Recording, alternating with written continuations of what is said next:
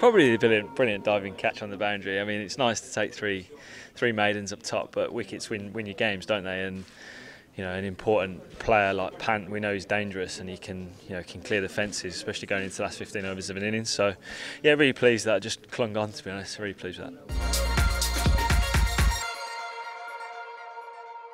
I had a little bit of a funny feeling coming here today, actually, because I haven't played a huge amount of one-day internationals here. I think it's probably only my second. So yeah, a bit of a strange feeling being at home, and obviously with a large Indian crowd, behind their team. It's a little bit strange, but obviously really pleased to put in a strong performance as a team and individually as well to get the win. You know, really important performance from the lads. They're world-class players, and you can't give them an inch. So I think that's what's probably so pleasing with the way we bowled at the top, myself and Jofra. We didn't give them any freebies.